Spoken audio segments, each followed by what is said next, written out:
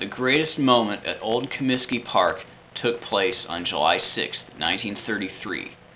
In 1933, Chicago, Illinois was scheduled to hold the World's Fair to celebrate the city's centennial. The event would be well remembered for its many great attractions and technological innovation, but what may be best remembered for it was an event created by a Chicago Tribune sports editor by the name of Arch Ward that would forever change baseball. Ward was the brainchild of an exhibition game where the American League's best players would compete against the National League's top talents, and the event would be called the All-Star Game.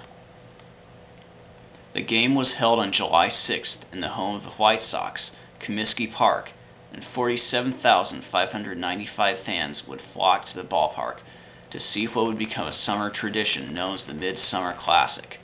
The game would include its share of future Hall of Famers, including Babe Ruth, Jimmy Fox, Lou Gehrig, and Al Simmons. The two starting pitchers were Bill Hallahan of the St. Louis Cardinals for the National League and Lefty Gomez of the New York Yankees for the American League. After a scoreless first, the American League would strike for the first run in the bottom of the second. After retiring Al Simmons leading off, Hallahan would walk Jimmy Dykes and Joe Cronin, and 1 out later, Lefty Gomez would come up and drive in the first All-Star Game run on a single to center. Then, in the bottom of the third, the American League would make more history. Charlie Gehringer would lead off with a walk, and then Babe Ruth would come to the plate.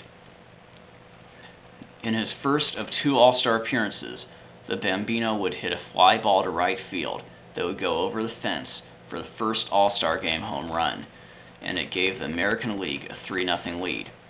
The game would remain 3-0 until the 6th. Lon Warnke would come up with 1 out and triple to right.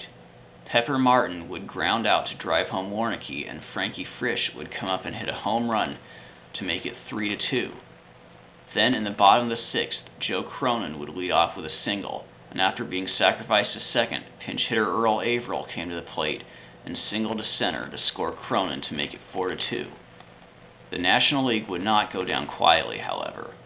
Lefty Grove would come in to pitch the top of the 7th. He would give up a leadoff single to Bill Terry, and 1 out later, pinch hitter Pie Traynor would line a double to center to put runners at second and third with only 1 out. But Grove would strike out Gabby Hartnett and retire Woody English on a fly ball. Then, in the bottom of the 7th, the American League had a chance to blow the game open. With Carl Hubble on the mound, he would walk Lou Gehrig to lead off the inning, and 1 out later, Jimmy Dykes would single to put runners on first and second with Joe Cronin coming to the dish. But Hubble would retire him on a fly ball and then retire Rick Farrell to get out of the inning.